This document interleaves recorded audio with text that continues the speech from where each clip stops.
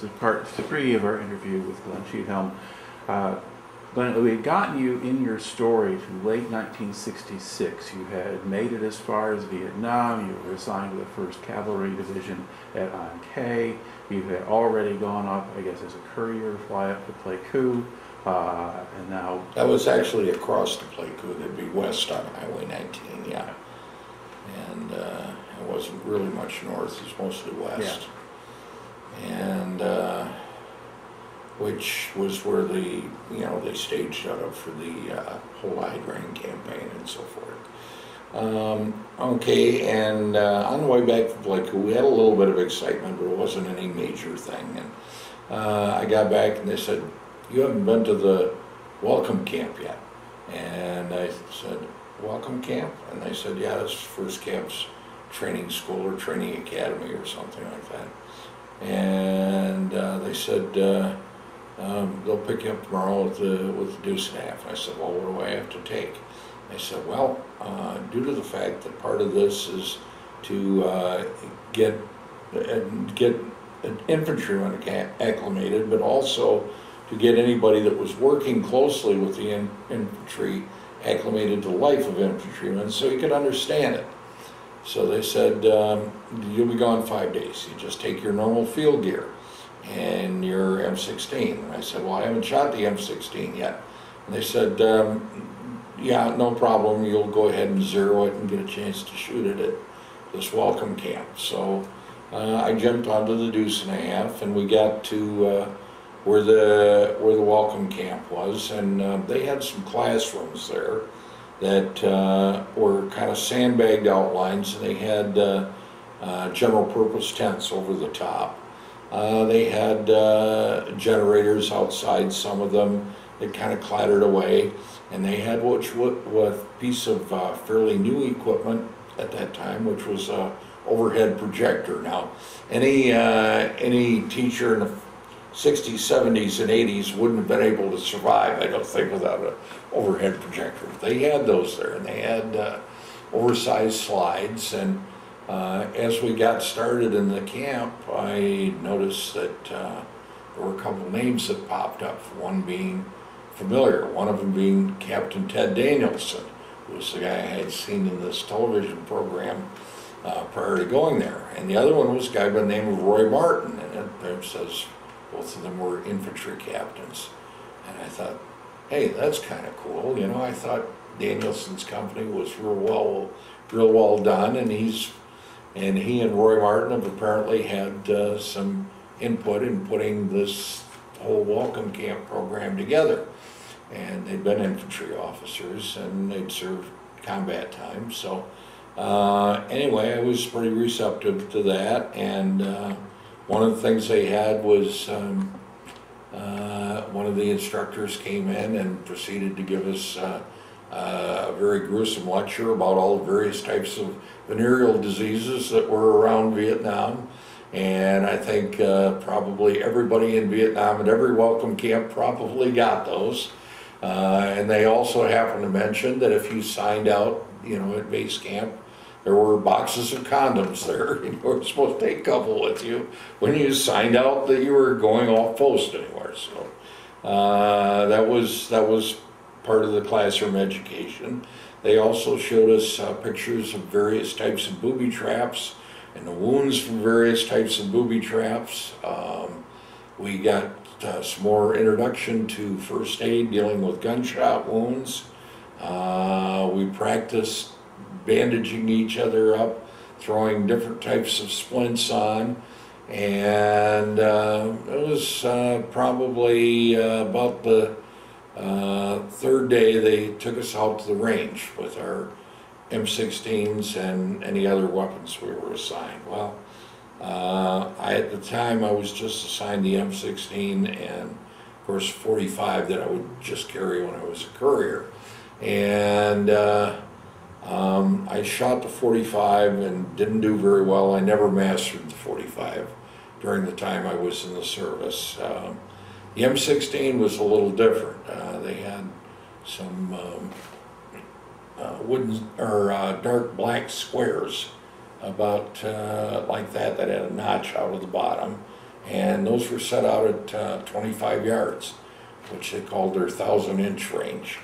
And we were supposed to go ahead and line up our front sights, which came right up to the bottom of that little cutout white square, and go ahead and fire 3 shots and see where they went, and we'd make the sight adjustment until we had 3 hits in this area the size of a quarter that had a circle around it, was right below. Well, I did that, and I was kind of enjoying shooting the M16.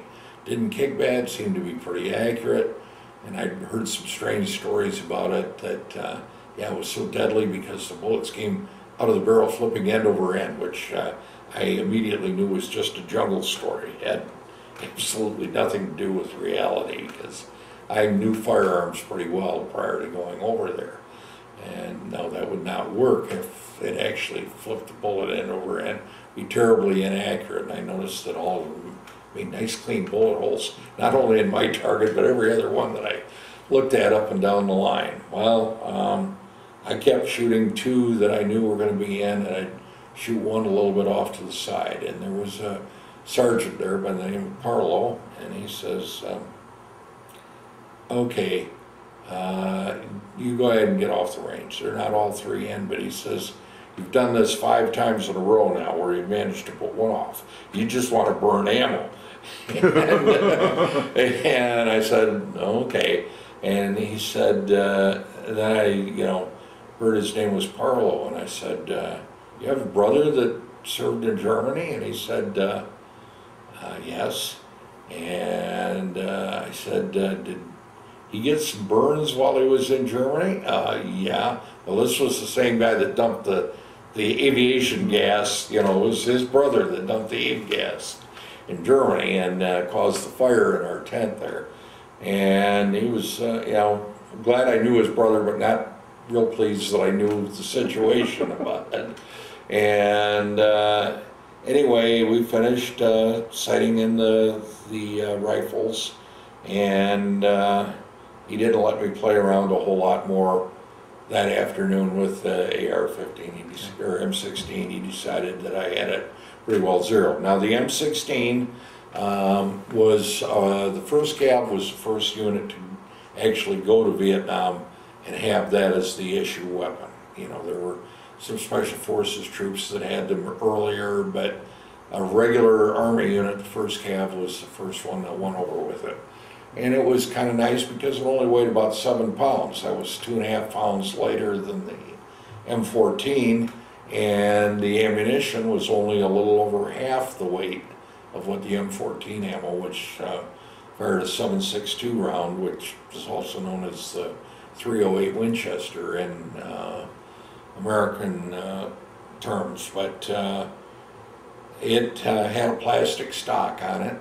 It had a plastic handguard. It had a gas tube that came up underneath the front sight and went underneath that stock, and then went into a gas impingement system that went down to 3 little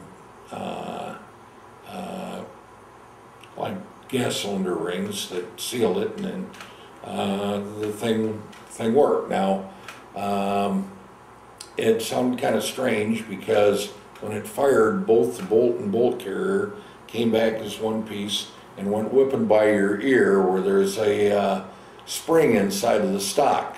So every time you fired it, if there weren't a lot of other people firing where you had disturbances from noise, it sounded like a kid just jumped by your ear on a pogo stick. So, you'd hear that spring go back and forth. And so it was a different type of rifle. I liked it. We had, at that time, we were only getting the ammo that was made by Remington Arms, and it used the original powder that gun was tested with. Mm-hmm. So we didn't, First Cav didn't have a real problem with those to begin with. Now later on they had a different powder thing that caused some calcite buildup, and they got a little bit less reliable, and you had to clean them pretty carefully because around helicopters there's all kinds of dust and crap that was getting blown into them. Well, after the rifle range. Before we go on with that, just Yeah. with the M16, the rap on the M16, or the main one that I've run across, people told me about, was that they tended to jam a lot, and particularly if you had a full magazine of all 20 rounds in it. And then the standard thing that a lot of them were doing, say by 1969, it was put 18 rounds in it, and you know, with some of the magazines that seemed to be true. We had Colt magazines.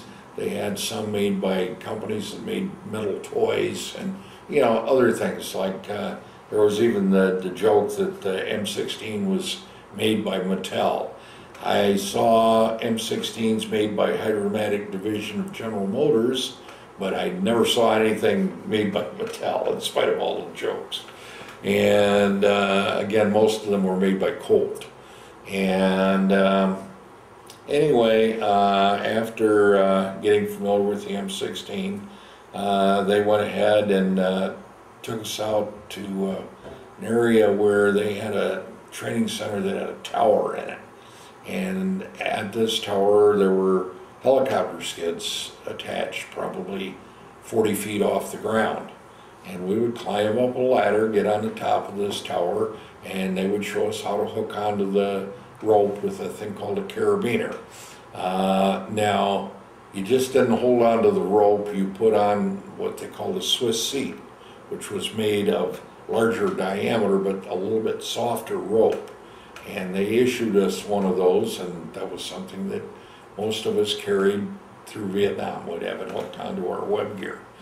And now this Swiss seat, it'd start with a loop around your waist, and it would cross in the center, and then it would drop between your legs, come up over around your buttocks, loop over the rope again, and then go around and tie off. It also got the nickname the Nutcracker.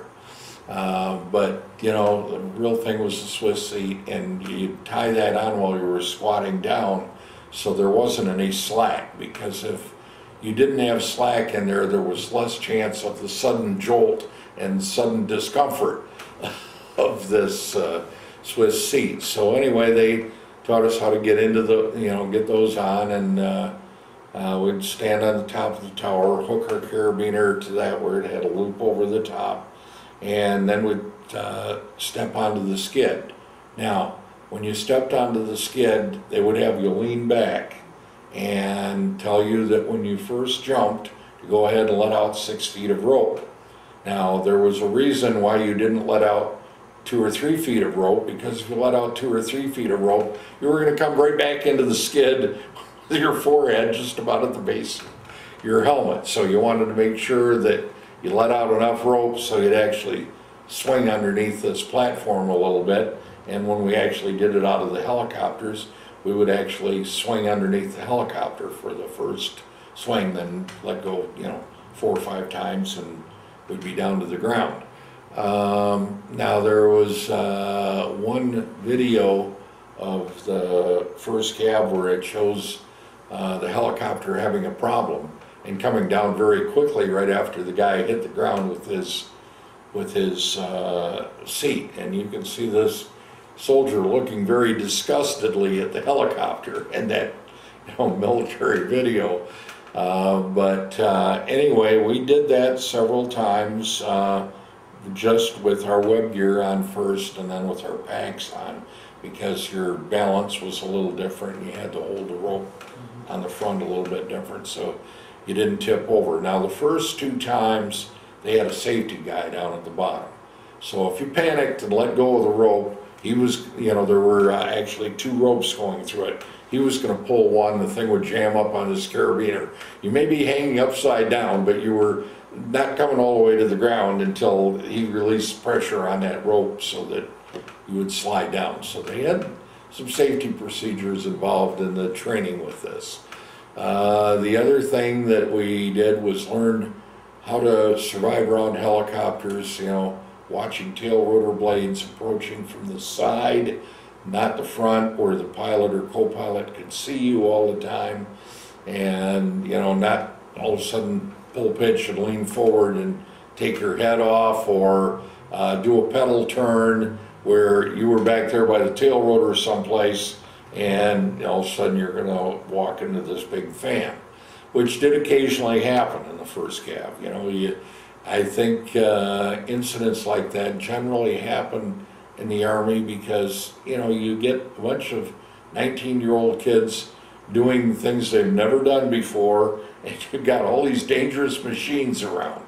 There was a good friend of mine that never made it to Vietnam because he was moving onto a train car, and a bulldozer kind of goofed, and he caught a bulldozer blade at the knee.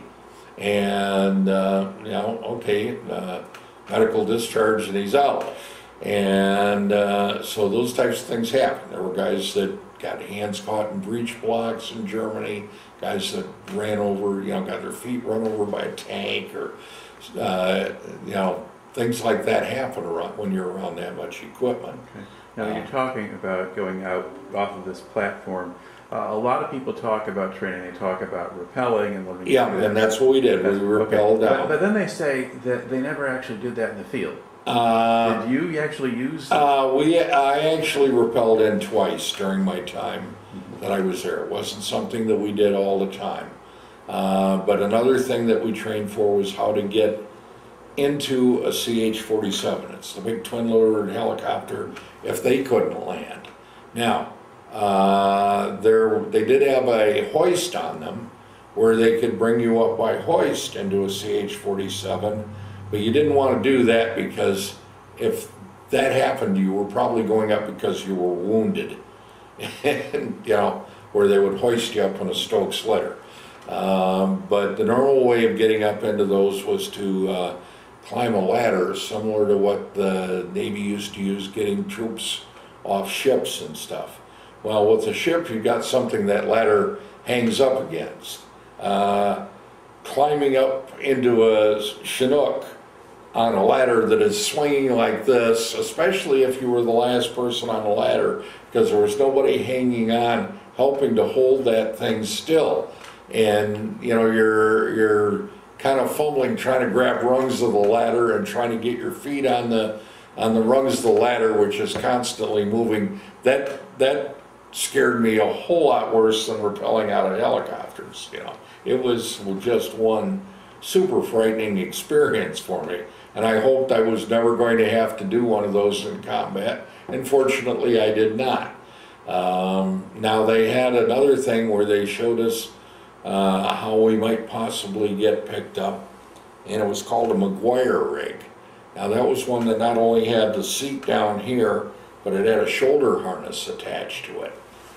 They were used primarily to get recon teams out, and you know, you had carabiners on both sides, and this McGuire rig actually hooked onto the carabiners, and it would fly you out hanging underneath this helicopter, bouncing through branches until they got to a safe area where they could land on, and you climbed on it normally. Now, this is basically being swung around like a sinker on the end of a fish line.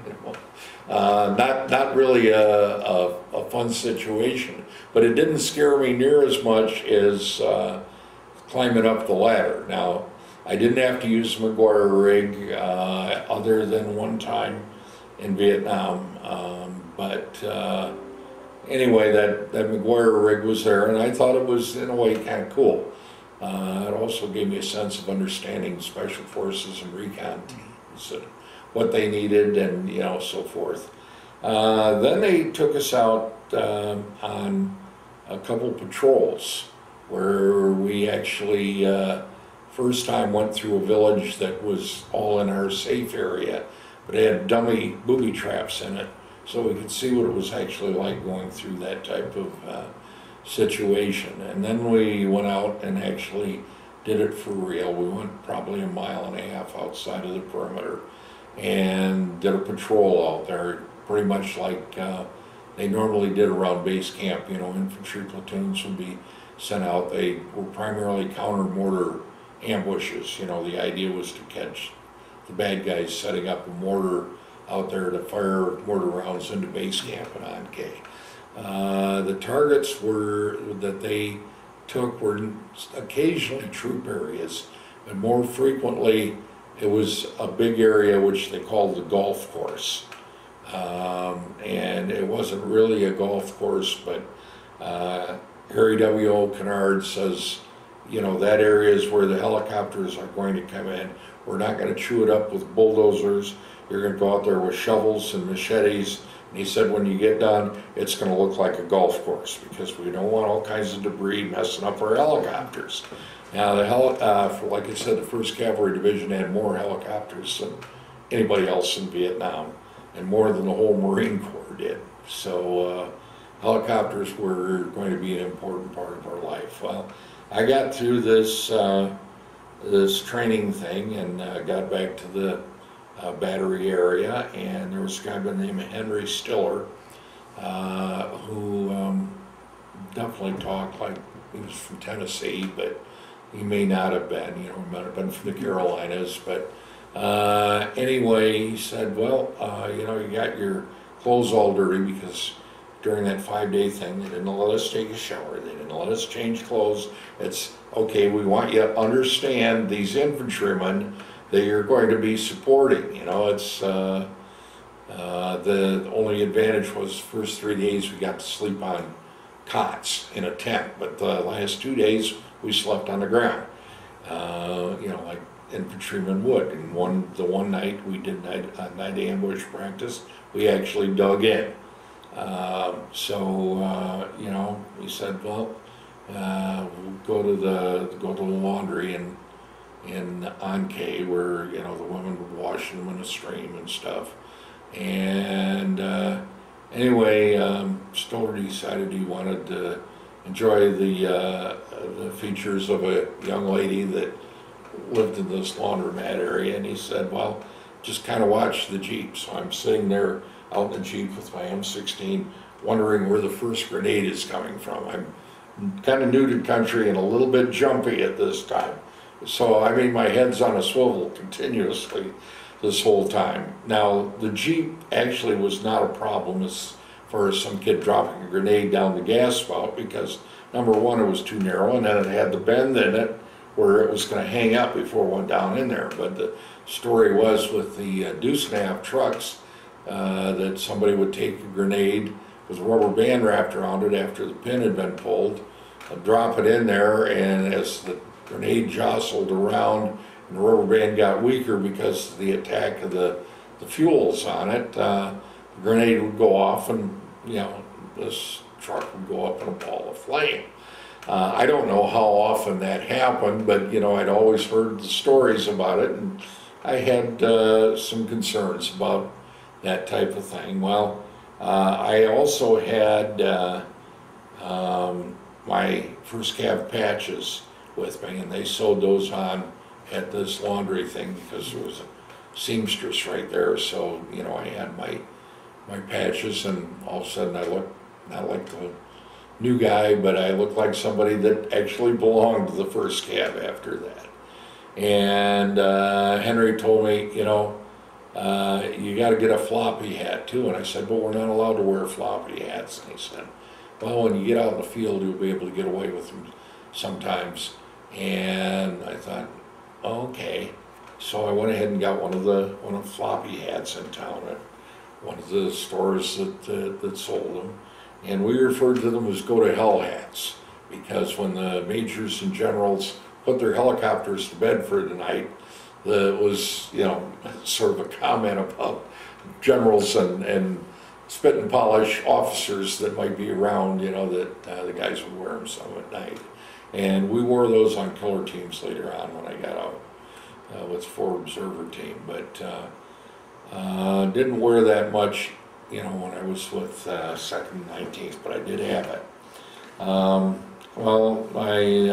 we got back in, and about 2 days after that, we got a warning order that we were going to be moved on Highway 19 across the An Khê Pass. That's the one between An Khê and the coastal town of Pleiku, or the coastal town of Quy Nhon, which was on the South China Sea. And then there would be helicopters to pick us up. Well, I got in the back of this deuce-and-a-half truck, and There was a guy by the name of Rufus Binford.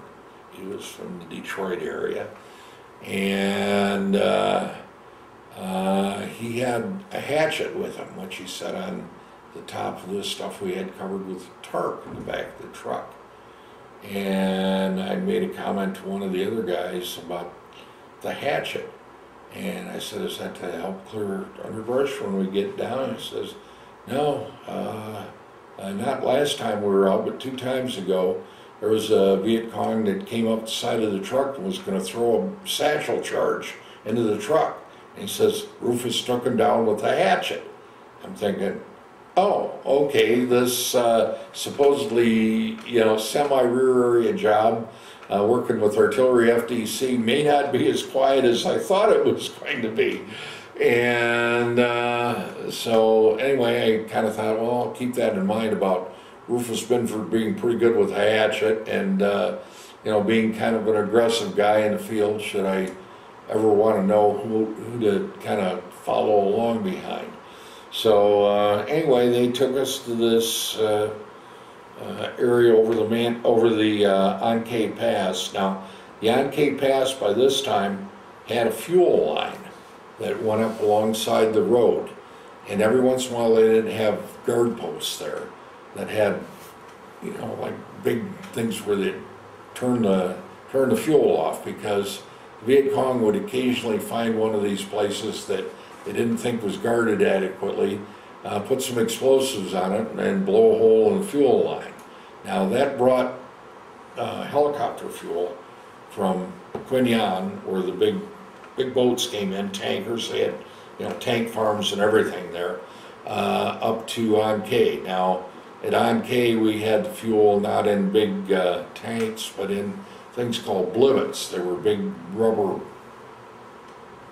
things. Well, kind of like balloons, but fuel ones were actually a little bit larger than this room, and they had those, various places. They'd be filled with helicopter fuel, and they had little gasoline pumps that would move them from there to the helicopters when they came in to land. So a good way to stop the 1st Cavalry Division would be to stop the fuel supply, and the Vietcong knew that. So there were these checkpoints where they'd close it off, and immediately there would be somebody that would be sent out, the engineering thing, and get pull a bulldozer down, because they usually had bulldozers parked at most of these checkpoints, so they could get a bulldozer and some engineers. The engineers wouldn't necessarily stay at the checkpoint, but there'd be one flown out by helicopter that could drive this bulldozer and cover up the dirt holes and craters and so forth, and they'd go ahead and fix this pipeline, and 1st Cav would continue getting fuel. Well, we'd seen those along the An Khê Pass, and then we got to this area that looked like a sort of a truck pullover stop thing, and we pulled in there, and there were CH-47 helicopters that landed. Now, this was my first time going into, what I figured could be a combat situation. I thought, well, I'm apparently not going on the first lift, because I'm climbing onto a Chinook helicopter. First lift would be Huey helicopters. And so anyway, I climbed in there, and they drove a Jeep with a commo trailer behind it. And they flew us to a place called Landing Zone Pony. Now, Landing Zone Pony from the town of Bồng Sơn is southwest of there, not too far from a place called LZ Bird, which, is going to be of significance a little bit later on. But anyway, they dropped us off at LZ Pony with these helicopters, and there was barely enough room to run things like the commo Jeeps around, But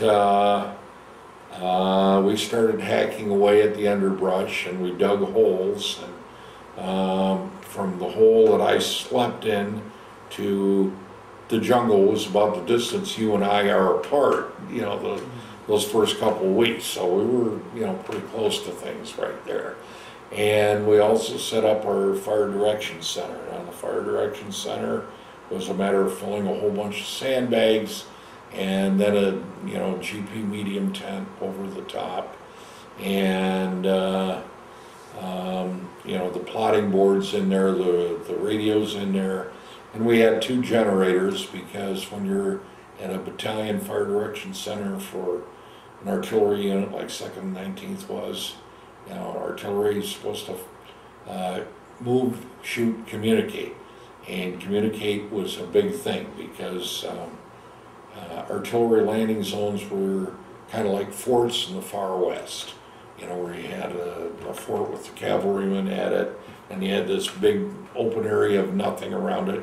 Eventually you'd come to another fort. Well, the idea was to try building these fire bases to where one fire base could fire artillery to help support another one. And we could support LZ Bird. They could support both Bird and Pony from LZ Hammond with the 175 millimeter guns, but we were out of range of the 8 inches from there. Now the 8 inches and 155s could both support us from a little bit farther up towards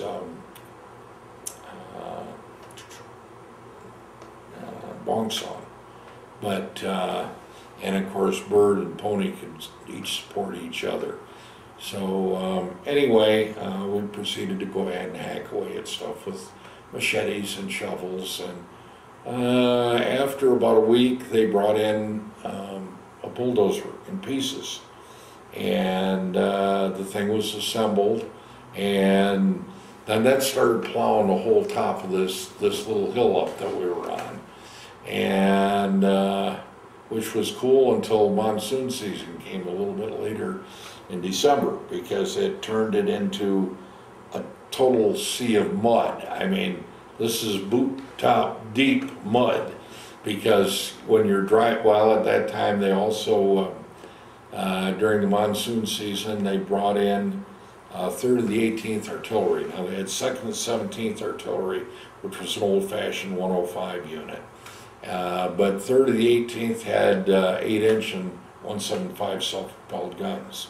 To even get those in there across the mucky rice paddies, we had to go out with det cord and wrap it around palm trees and blow them in half and lay down a corduroy road to even get these artillery pieces up to LZ Pony, because they had to come across this muddy rice paddy. Now, were your own guns there at this point? Well, 2nd and the 19th at that time did not have any artillery pieces on Pony. We did on LZ Bird, we did on a couple of the other nearby LZs, like B Battery 2nd and 19th was on LZ Bird. We had 2nd and 17th, which had the old-fashioned 105s on Pony. And these big 8 inches and 175s came in. And also at the end of 1966, 1st Brigade, 1st Cav went off airborne status. They wanted to have a last hurrah. So they laid on this big mission with C-130s flying over and big pallets of 8-inch and 175 ammo dropped by parachutes. And they said they wanted us to all make sure we were in our tents or our sleeping quarters in case one of the parachutes failed. And I'm thinking, okay, this canvas tent is going to be a whole lot of protection from this thing that weighs about as much as a car that's coming down under this parachute. You know, if it doesn't land out there in rice paddy and it lands on the LZ right where we are. Well, they dropped the stuff down, and we went out and picked it up by helicopter. Now, remember, this is rainy season, so the rotor blades on the Hueys get a lot of static buildup in the rain and, you know, the very dense atmosphere. We quickly learned that when you unhooked one of these parachutes and rolled it up and got ready to hook it onto a helicopter, that the helicopter would come down, you know, you'd be looking at the hook probably about that much over your head, and you'd have this bunch of straps that went to this thing that, you know, was kind of an eye hook with a bolt through it, big bolt through it. And you'd go up like this and sort of throw it onto that hook. Because if you were still hanging on to that metal thing at the, you know, as it hit the helicopter, you were going to get a jolt that was going to throw you right off that pallet of ammunition back into the rice paddy. with a very noticeable, "Hey, stupid," you know. So anyway, we hooked up the stuff and had it flown back into 3rd of the 18th, which was on LC Pony. And some of the times the Vietcong got a little bit bored and we'd get some sniper fire while we were out there, but generally, you know, there was no real heavy fire that we got during that time period. So if your guns aren't there, why are you on LZ Pony? Because at headquarters 2nd and 19th, we controlled where every gun in 1st Brigade was going to shoot. So in other words, we controlled where 2nd and 19th shot, where 2nd and the 17th shot, where 3rd of the 18th shot, where 6th and the 16th, which is 155 unit shot, and of course any batteries attached to us or any of those other units. So there were a whole bunch of people that where an artillery fire mission would call into us by radio. They'd give the location, grid location, nature of target, and where the nearest friendlies were, and we would go ahead and look at our chart, figure out which battery could most safely fire this particular mission, pick the unit and say diesel speech 3-3, this is Tiger 2 India, you know, which is the call sign I used working intelligence and operations. This is Tiger 2 India, your grid is clear. Go to Fox 13, which was code for radio channel they would flip to, and then they'd talk to 1st to the 30th. And we would also put a radio on 1st to 30th's fire control frequency, because we would check their original data.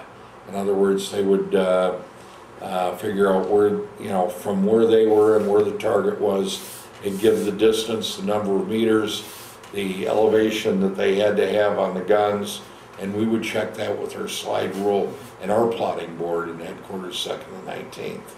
And then we'd say the grid is clear, the grid is safe, you know, and 1st and 30th, they had the mission and fire it. All right. So you're doing fire direction control. Yeah. But you had not trained. Yeah, that was an on-the-job training thing, where they taught me how to use the plotting board and how to use the slide rule. I've got a 155 slide rule still sitting in my attic at home.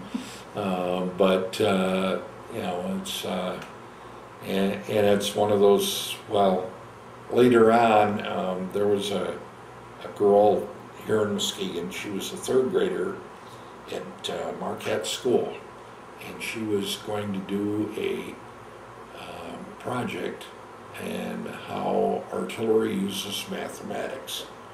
Her teacher was Carol Vanis over at Marquette School, and Carol knew that I'd been in artillery in Vietnam, so she had this girl come over to Steel School and talk to me about whether I'd be willing to help her do her project. Well, she really got into this. I mean, really got into this, learning fire direction control. And we went ahead and actually made a plotting board. We made a deflection fan out of wood, not a nice, you know, super cut one with aluminum and stuff, but we made the thing out so that she could go ahead and figure distance, direction, and look on a map. And we had Steel School and Marquette School, you know, with the difference in elevation and the whole thing plotted out on this map. And she wanted to learn how to use the slide rule, so I taught her how to use the artillery slide rule. And she said, "Can we go shoot artillery?" And I said, "Hey, excuse me, but these bullets are real big." And we went down to a place called Foxhole down in Holland.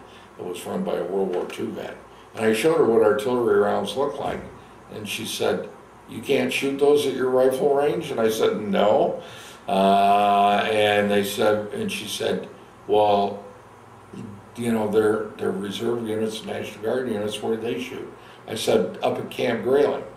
can we go to Camp Grayling? No, we're not going to Camp Grayling. And I finally worked out a deal where we could go over near Lansing. They had a small field training area where they didn't actually shoot, but where they went through the motions. And there was a chief firing battery there that was an older guy, and he thought it was the neatest thing he'd ever done in his life was teach this little girl who's standing on top of a couple of ammo boxes how to run the aiming circle and lay the battery. I mean, you know, here's this little girl, you know, that's standing up there on these ammo boxes and calling commands to the guns on to make sure they're all pointed the same way. Now, they didn't actually load any rounds and tear up anybody's farm outside of Lansing, but you know, they went through the motions, and this girl really loved that experience, and I know the Chief of Smoke did too. He thought that was the coolest thing in the world. So anyway, back to fire direction control, and you know, kind of learned this as on-the-job training, and Captain Weber decided that, you know, I seemed to be pretty comfortable out in the woods. I'd hunted and stuff, and he said, you know, here's some stuff to make some maps. He said, we want information on were there any foxholes and spider holes outside of LZ Pony. And he said, go ahead and get 3 guys to go with you and go ahead and start running, you know, putting together maps on what the terrain outside of LZ Pony looks like. Well, one of the guys I picked was Rufus Benford. And one of the times when we were out doing that, we came across this skull. Rufus decided he wanted the skull. Well, I did some checking, made sure it wasn't booby-trapped, and we picked it up and carried it the rest of our patrol, and we got to going back in the perimeter. Rufus Benford has got his elbow crooked like that, and he's got the skull underneath his elbow. He's petting the top of the skull like he would a little dog or kitty cat or something like that. And of course the guys on the perimeter, they see him coming in like that, and they're just, oh, gross, you know. And we got it back in, and I said, well, you know, he said, well, here's the skull. And I said, Rufus, I don't want the skull. And he said, well, you could put it on top of your radio on the TOC. And I said, no, I get along pretty well with some of the officers right now. I am not going to put that skull on top of my radio in the Tactical Operations Center, which is this tent surrounded by sandbags. And he said, well, nobody sees it real well by where I am. And he says, we ought to show it off. And he says, you're, by the way, that most of the guys walk along the edge of that side of the perimeter and go to the mess tent. I said, yeah. He said, how about if we put it on the sandbags by your tent? And I said, well, yeah. Oh, well, okay. So I got it put there. About 2 days later, there's a guy that walks by, and he sees the skull there. And when he caught me at the tent, he said, could I by any chance have that skull? And I said, what in the world would you want that skull for? And he sat down in the sandbags with me and pulls out this Dear John letter that he had received. And it's getting, you know, we're starting into December. And he says, I want to send it back to the girl that sent me this letter. And I thought, oh, well, that'll get rid of the skull, and it'll probably get the point across quite clearly to this girl that this guy was very disappointed in getting the Dear John letter. So I asked Rufus, and Rufus says, sounds like a good idea. So this guy packed up the skull.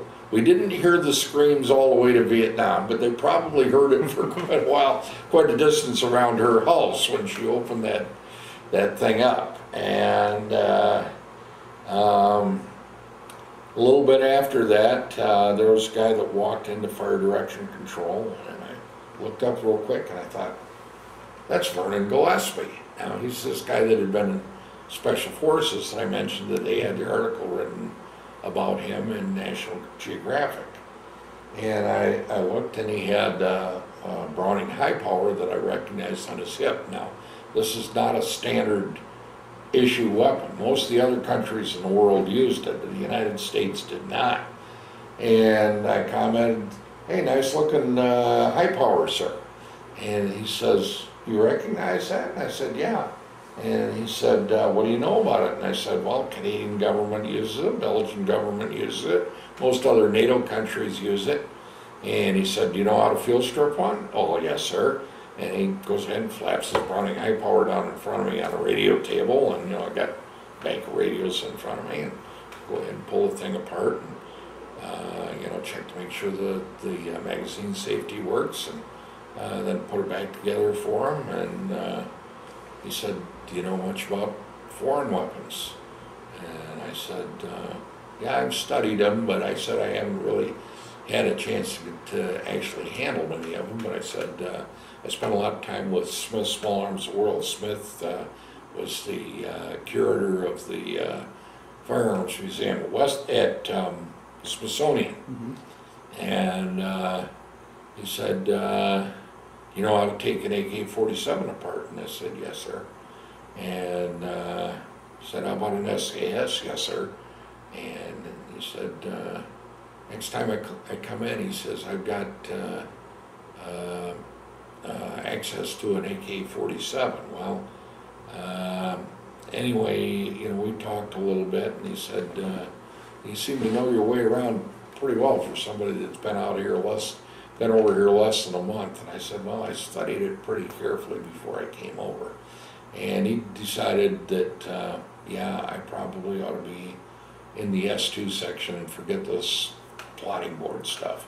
Okay. So, and for the benefit of those who don't know what S2 is. Yeah, and I was going to be able to help him figure out some information in advance. So, right, so you go over to intelligence from fire direction. Yeah, and so which was the other half of this GP medium tent. Now, during monsoon season, we actually dug a trench through the middle of it because the water piled up too fast against the sandbags, so we had to drain some right through the middle.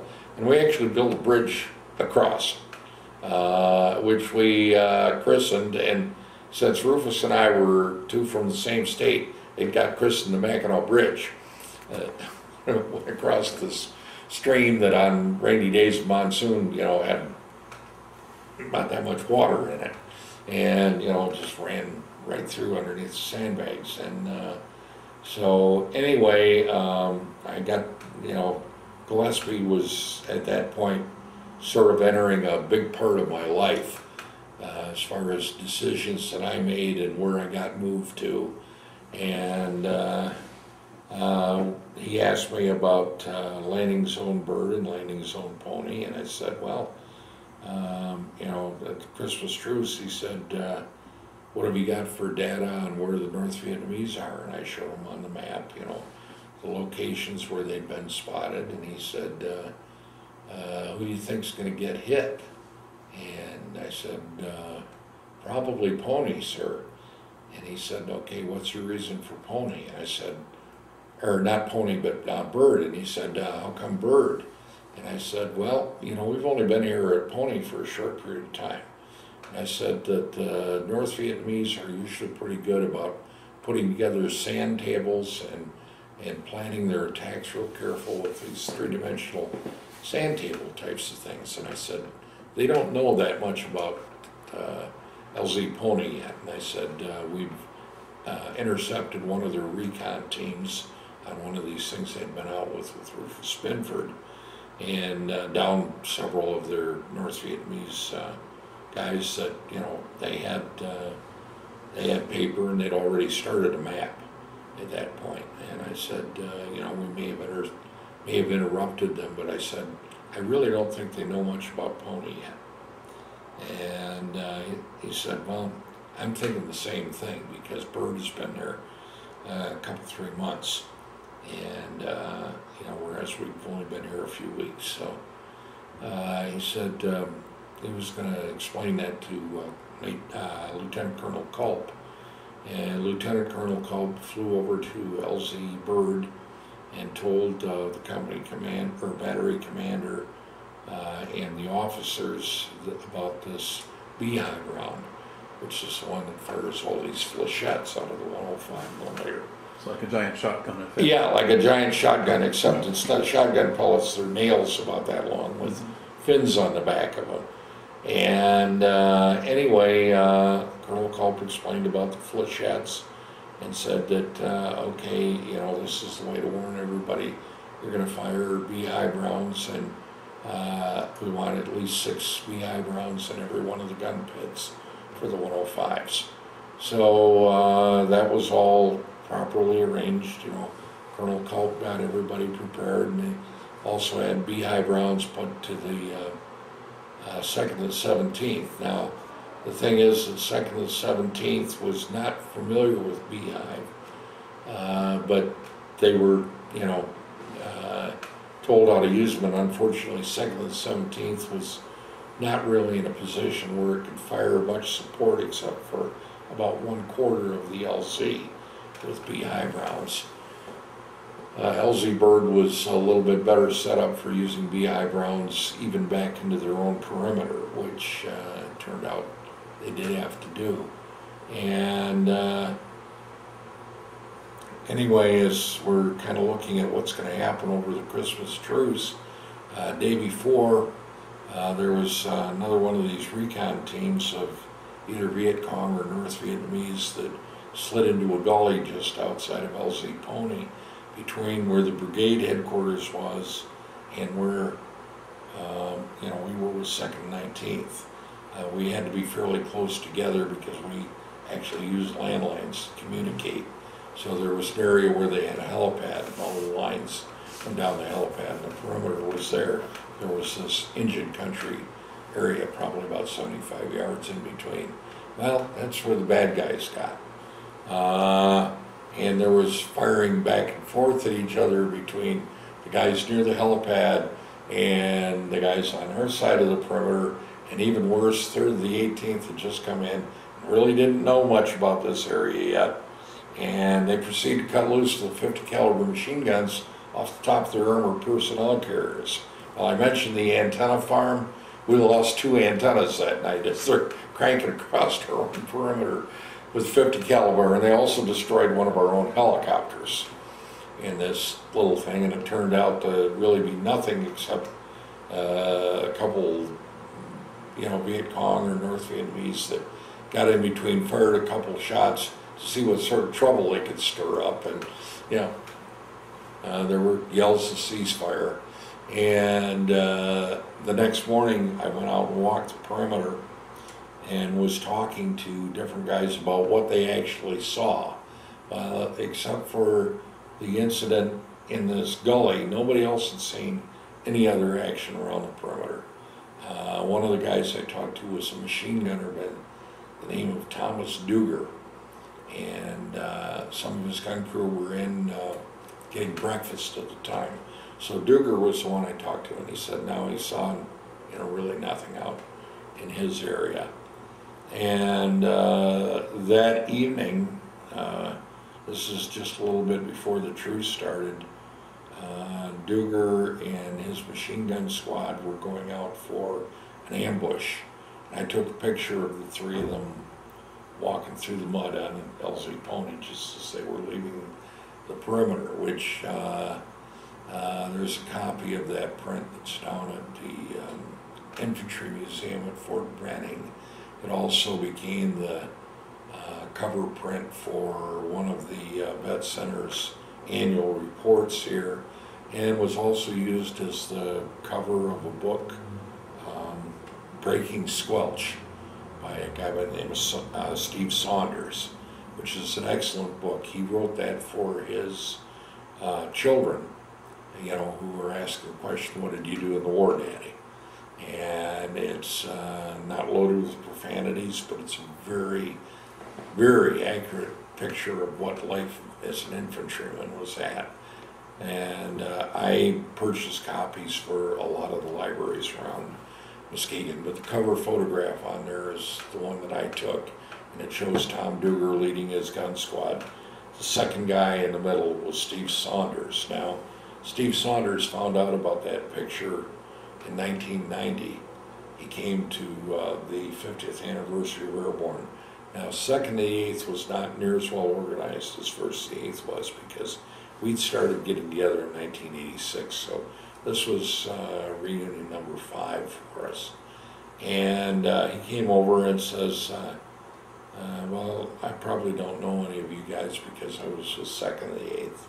I said, well, I got a picture of some guys from Charlie Company, 2nd to the 8th, walking off of LZ Pony back in December '66. I said, I don't know who the guys are. I said, one of them, first name was Tom, last name started with a D.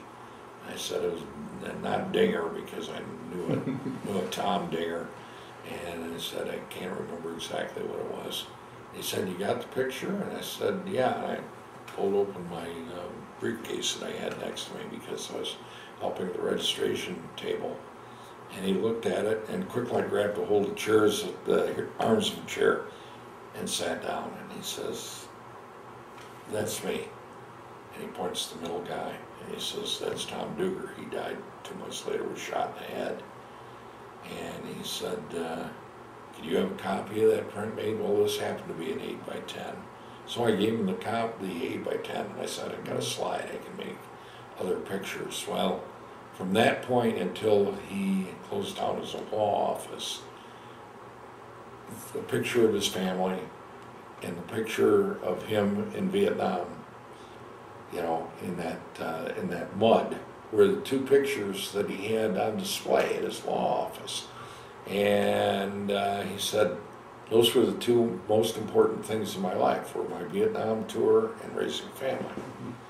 And so anyway, you know, that incident turned out to be a picture that has showed up various places.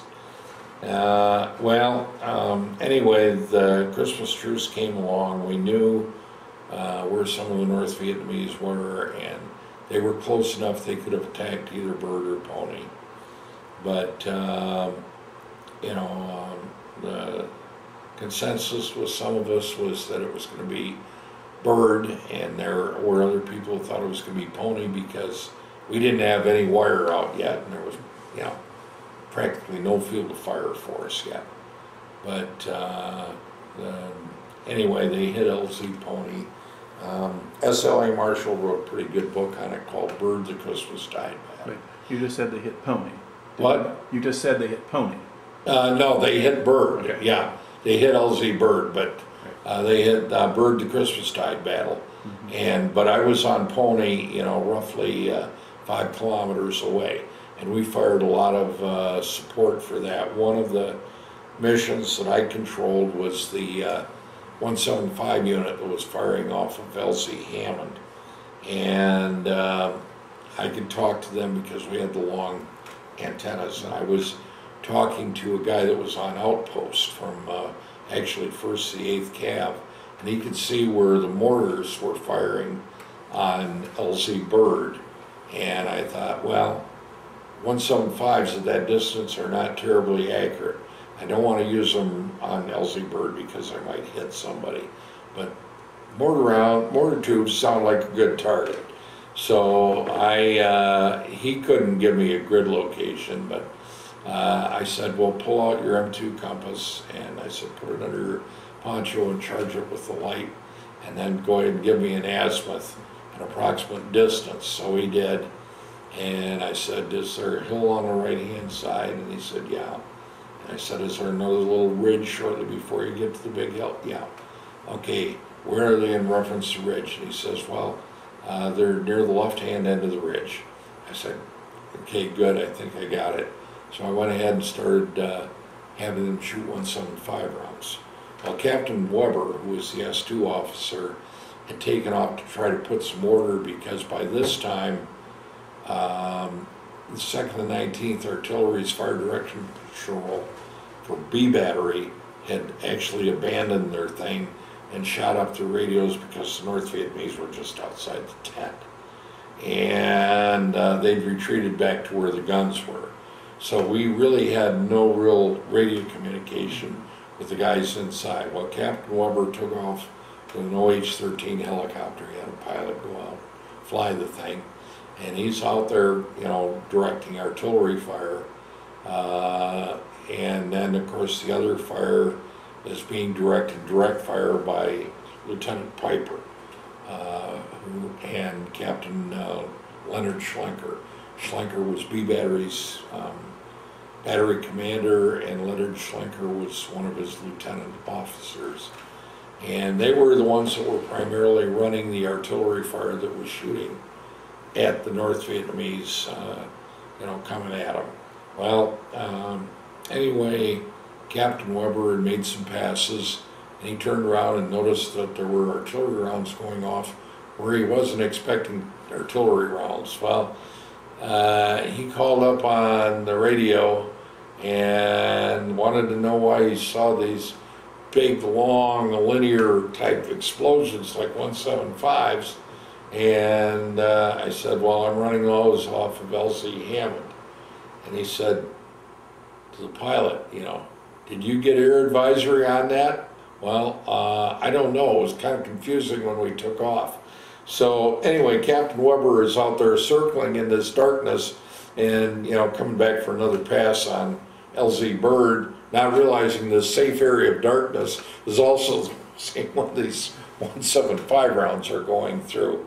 So he changed where his circle pattern was after that, and he continued calling in fire. They then later on sent 1st and the 9th out there to help the guys on LZ Bird. They fired beehive rounds at the North Vietnamese that were trying to turn some of the guns around, like all of Charlie 6th and the 16th guns had been captured. There was a guy from Hudsonville by the name of Gary Peasley who was killed at LZ Bird. He was awarded a Silver Star.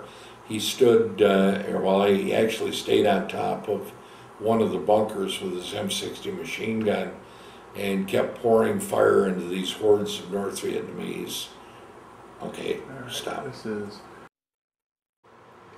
okay. We are on part 4 of Glenn Sheathelm's interview. We had been talking about the Christmas fight at LZ Bird and gotten to the point where a soldier from Hudsonville, Michigan, had been killed, and so we're going to, I guess, wind up that and move us on from there. Okay, anyway, 1st to the 12th did have some heavy fights and stuff in there, and some of it was, well, when they got to the 6th to 16th Artillery, it was to the point where it got to hand-to-hand combat in the gun pits around their 155 guns, and some of the North Vietnamese found out that their funny karate things didn't necessarily work too well when there was some American that was willing to go ahead and grab them between both legs and take their head and turn it around, and then throw the body back over the side of the parapet, which did actually happen a couple of times there. You know, some of the North Vietnamese got beaten to death with rammer staffs and so forth as they came in. And, you know, when the guys ran out of ammunition, didn't have enough ammunition with them with their 16s, maybe they had it in a sleeping quarters that was not right by the guns or something at the time. But anyways, you know, there were a number of people that ran out of small arms ammo. Well, most of the guys, as the North Vietnamese took over the artillery pieces, they retreated to 3 guns of Bravo, 2nd and the 19th.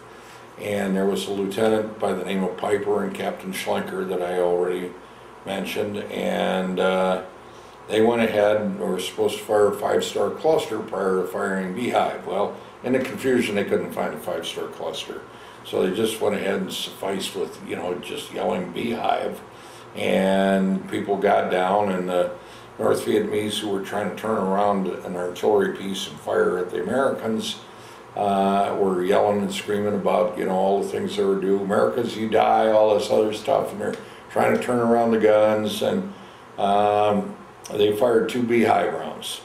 You know, the first one was fired, and then I think it was Piper that said traverse left, and they traversed about, maybe 5 or 6 degrees and fired a second round, and there were, you know, just huge hunks torn in the North Vietnamese line, and that was followed by a rather stunned silence from the North Vietnamese that, like, geez, you know, we just lost 60 guys and 2 shots from those guns. And so that kind of slowed things down as far as the North Vietnamese, and their attack eventually bogged down. 1st and 9th was flown in on a sandbar quite near there, and a gentle slope that came down to the river. Now, LZ Bird got its name because as the river's streams came together, it almost looked like a bird from the air, from a helicopter. And anyway, they dropped off 1st and 9th near there. They managed to go in, and they hit the back of one of the North Vietnamese units. The North Vietnamese backed away. Now, there was Lieutenant Piper had been injured during this. He had a lot of shrapnel and stuff from grenades in his legs. Colonel Culp, who was our battalion commander, got into the other H-13 that we had available at Pony and flew over to LZ Bird. And he got dropped off, and he took command of LZ Bird from that point on. Schlenker had been injured, Piper had been injured, and he told, you know, Lieutenant Piper didn't want to give up. He wanted to stay there at LZ Bird. And Lieutenant Colonel James Culp insisted that he go back to brief Major Hay, who was the S3 officer back at LZ Pony, that Major Hay had to be briefed. Well, actually, that was not the case. It was a trick to get Piper to get on the helicopter, and he had the helicopter pilot put the word out to me that, you know, when Piper arrived, I was to take him directly to Captain Risa, who was the battalion surgeon. And so as this battle is winding down, I walked over to the helipad and you know, directed the helicopter in when it came in. You know, I could see it, and I had a PRC-25 that I put on my back so I could communicate with him as he was coming in. And anyway, I had another medic, you know, from 2nd to 19th with me, and he had a stretcher because I heard that Piper had lots of leg wounds, and I figured, well, we might have to carry him. So we had a stretcher. The 2 of us would have carried Piper down to Captain Risa. Piper was going to have absolutely nothing to do with that stretcher. He had to go talk to Major Hay. It was important that he talk to Major Hay to debrief him. Anyway, I realized there was no way I was going to get him to go down to see Captain Risa, so I told the guy with the stretcher to go back down, get Captain Risa, and have Captain Risa come up to the Tactical Operations Center. Well, I walked Lieutenant Piper over there, and he's sitting in this folding metal chair on this dirt floor with a GP medium tent and a couple bare bulbs for light, which is what we had in the operations end of the thing.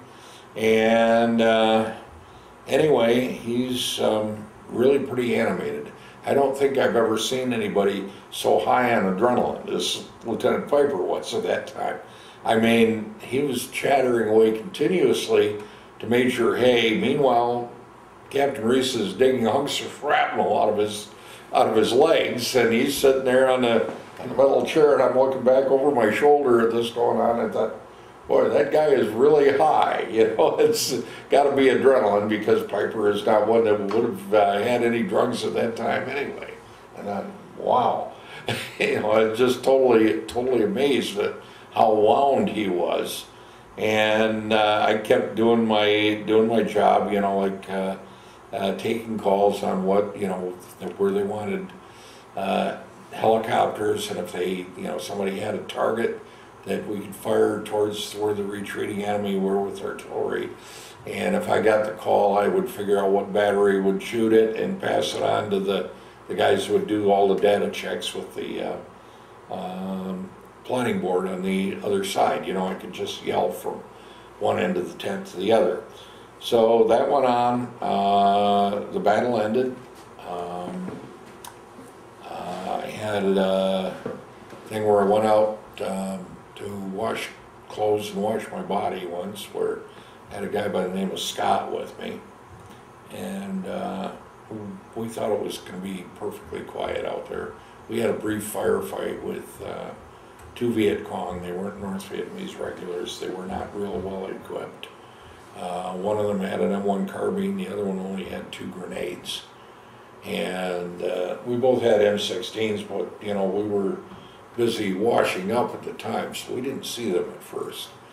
And when I first saw them, I thought, oh geez, you know, there's a you know, Vietcong, or at least you know, a Vietnamese civilian, and he's got a gun, and he's looking at me kind of evilly, and he's starting to fidget with that gun, getting it pointed towards me. So I yelled at Scott. Scott got down, and then I noticed some movement off to my left-hand side, and there was another Vietcong that was coming at me, and he had his arm back like this, had a grenade. And you know, they talk about, you know, careful sight picture and everything. There was no careful sight picture on my part.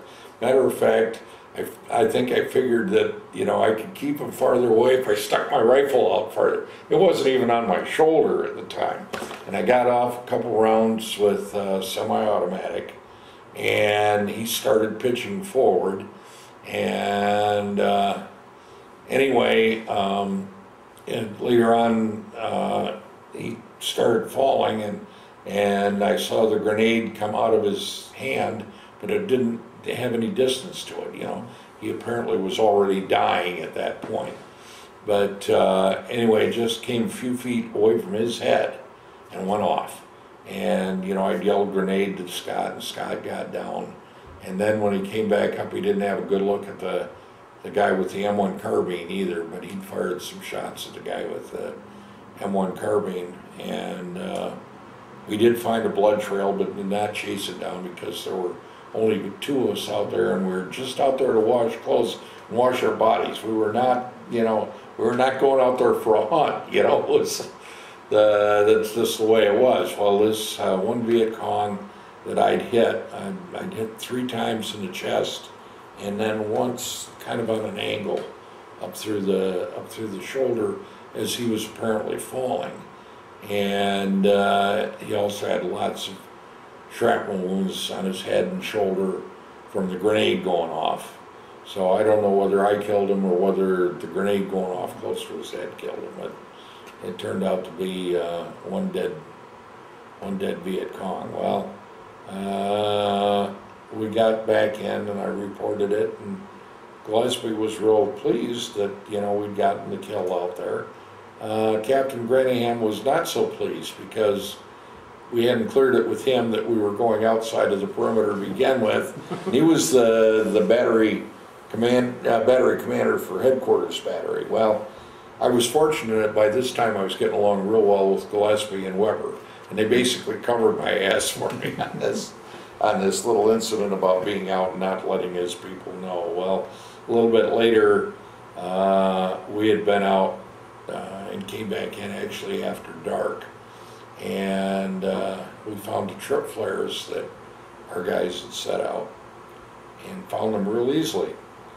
And I told Captain Canetto and Captain Weber, and he went over and talked to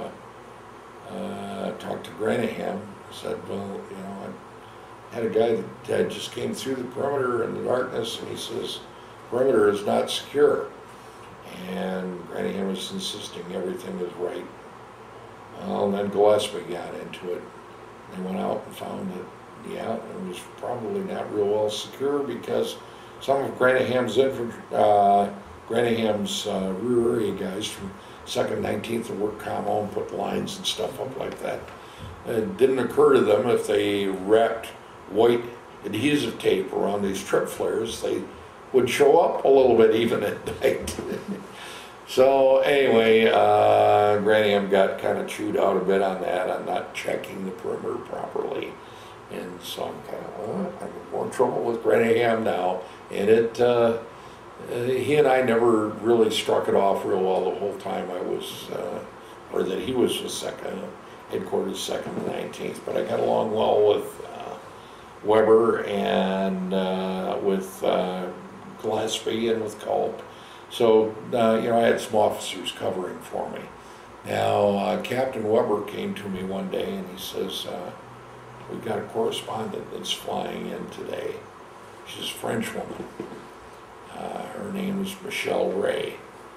And he says, I've heard from some other officers that she's a bit of a leftist. Now, she wants to come in and look at maps, so make sure you have all of the overlays off of them when she comes in, because she will just see terrain then and nothing about what we knew about the enemy or what, you know, where our units were. So when she got there, I had that done. Listening to the conversation, I thought, dumb broad, you're going to drive your Renault up Highway 1, and normally the only people who figure they're safe driving up Highway 1 are the ones in convoy with a 40mm duster and you know, all this other stuff in line, but no, she's going to drive her Renault up Highway 1. And I explained to her about the you know, Vietcong. Sometimes when there weren't Americans or South Vietnamese regulars around, they had roadblocks, and they would collect ransom, you know, taxes for anybody that was on the road. And I said, also, you know, you being a woman and a French woman, you know, they might decide to collect you for taxes and ransom you off to your newspaper.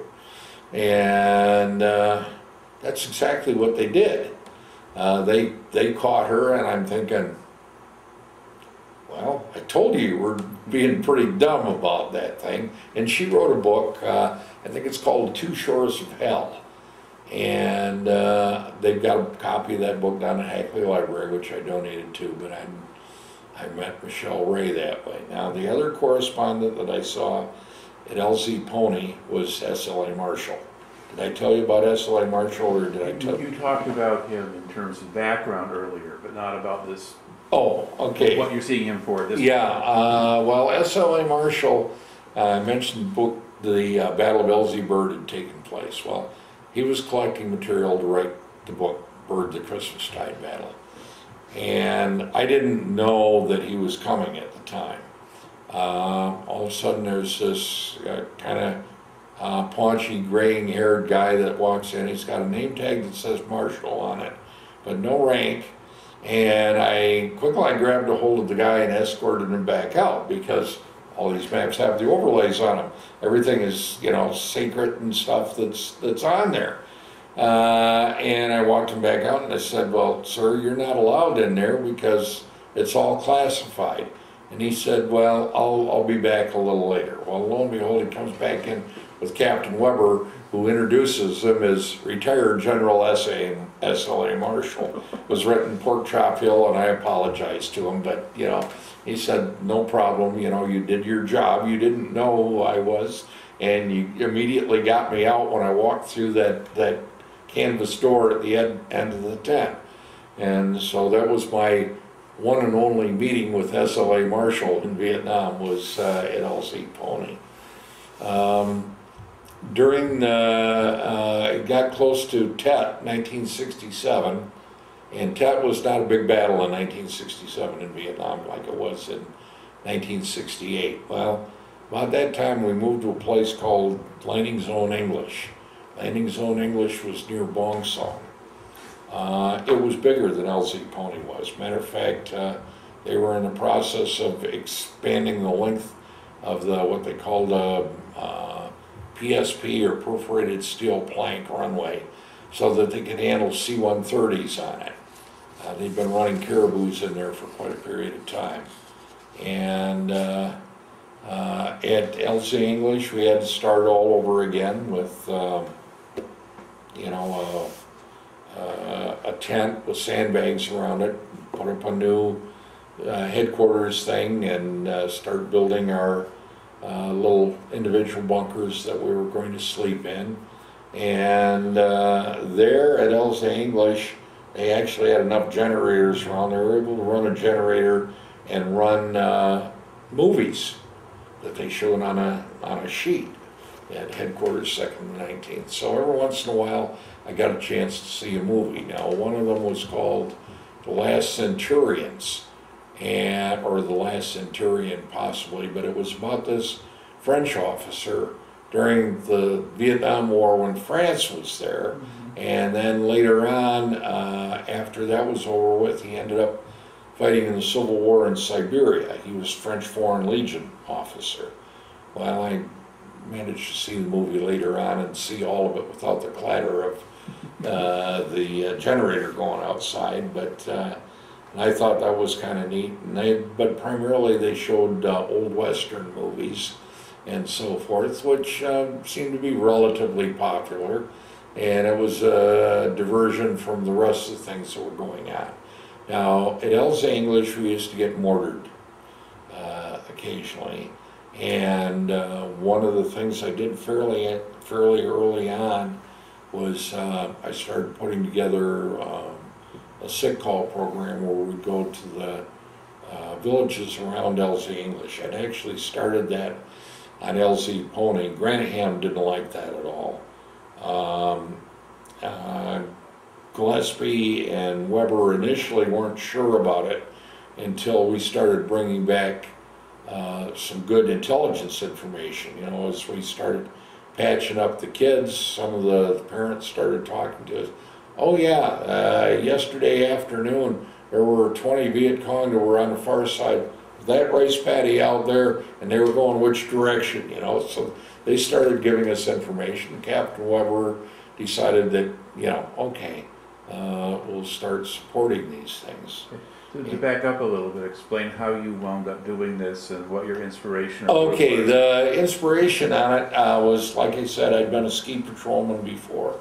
I'd been involved in first aid. I thought, you know, these poor little kids are caught up in the middle of this battle. They've got infected sores primarily on their feet because, you know, if you got a war going on, you got all kinds of artillery shrapnel laying on the ground.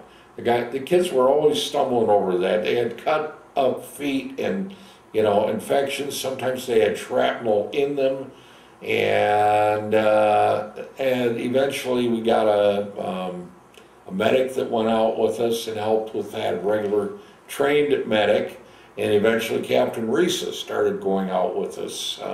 Someone we were at Elsa English. Now, we got started on that right away, and everything seemed to go pretty well. One time we went out, and there were some Vietcong that were in the village already. They had basically told people to stay in their huts because they were going to ambush the village sick call program. At the time, I was in charge of security for the thing. I was not doing much in the way of bandaging things anymore because Captain Risa went along and a couple of his regular medics. Now, initially I had been doing more stuff, cleaning up stuff with Visax, pulling out little pieces of shrapnel, cleaning the stuff up, debriding the wounds and bandaging things up. We used an awful lot of a thing called zinc bacitracin, which now you can get without a prescription here in the United States, but we must have used that up by the gallon, you know. And also I told some people in the church that I was doing this. Well, there were some people that worked for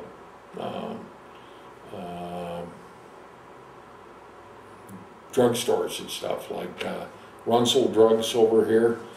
His daughter was dating John Mixer, and Runsell wasn't. Russell's daughter was dating John Mixer. Anyway, through the church, Runsell's found out, you know, there were certain things that they had that were outdated.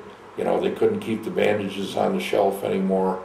So he wrote them off that they were being sent to Vietnam, boxed them up and sent them off to me. So we got some extra stuff like that that could be used. And one of the things was that there was a Girl Scout troop from Vernon who had decided to adopt me as big brother in Vietnam. They started, you know, at Christmas time, they sent me Christmas cards. That was the start of the thing. And then they'd send letters, and every once in a while I'd send a letter back to them. And I mentioned about the poor condition the kids' clothing was in. Well, anyway, this Girl Scout troop did a knitting project. They knitted up a whole bunch of red mittens. Obviously no use for red mittens in Vietnam, but we got a big box of them, and I explained, well, you know, it doesn't get cold enough. They really need mittens in Vietnam, you know. Midwinter, it gets down to about 60 degrees and raining, which, you know, if you're cold and wet means shivering time, but not any danger of frostbite or anything like that. And, but the kids thought the mittens were kind of neat because the color red is considered a sign of good luck. So they had gone ahead and hung those on their fruit trees around their village. That was supposed to keep away the bugs, or at least they thought so. I don't know whether it did or not, but anyhow, the mittens ended up hanging on trees and bushes. So let's wind back around your story. You said you were with one of these patrols and heading into a village. And Okay. Vietcong were there. Yeah. Now, at that one, there was a girl that ran from around a hut, and she started screaming, "You Buku VC," which would mean mini VC. And as she was running at me, I noticed that there was a Vietcong that just appeared from around the back of the same hut she'd come around. And he had an AK-47 in hand. And I had the M60 machine gun at the time, not the M16, but I actually had an M60 with me. And normally around the LZ we would have about a 12 or 18 round starter strip in it. And then you had that paper box that had another 100 rounds in it. And you'd clip the end of that to the end, and it would pull it out of this box. But you try to keep the box closed so that ammo didn't get dirty. You just had to keep wiping down these 18 rounds out front. Well, this Vietcong came around the hut, pointed his AK at this girl that was running, and I got on the M60 and fired, and I remember seeing his AK-47 firing full auto, mind you. And now in this movie, Saving Private Ryan, that bothered me at the one incident where it shows the troops in the surf and you can see somebody screaming, there's all the bullets coming in, but there's silence, nothing going on. You just see this stuff happening, but you can't hear anything. Well, that's where my mind went. You know, I can see this thing, and it was almost in slow motion, just like on the movie Saving Private Ryan. I distinctly remember seeing a couple of those AK-47 cases coming out like this and tumbling in the air with a stream of smoke out of the front of the case, and they flipped off to the side. I'm thinking, bullets get there faster. It was on the M60. Well, as the girl got closer to me, I somehow managed to hold that M60 up with just one arm, which normally is not something that you can do. I don't know, maybe the adrenaline was running too high for me right then. But I didn't drop the thing down. It seemed to stay right where it was, even though I was only firing with one hand. And I reached over and knocked this girl down so that she was by this dead palm tree, or down palm tree, I should say, and was probably, you know, destroyed by something during the war. But anyway, she was laying behind this palm tree, and I flopped down to prone position, and this Vietcong had gone down. He just kind of gone backwards, slammed up against the wall of this hut. And I remember his AK had a death grip on it. He was still firing the thing. and the AK rounds were going up into the thatch roof. And I remember thinking, just like snow, is this, you know, because this is winter time, and I'm thinking, you know, got this a little bit of back home type of thing, and this stuff was falling down on him.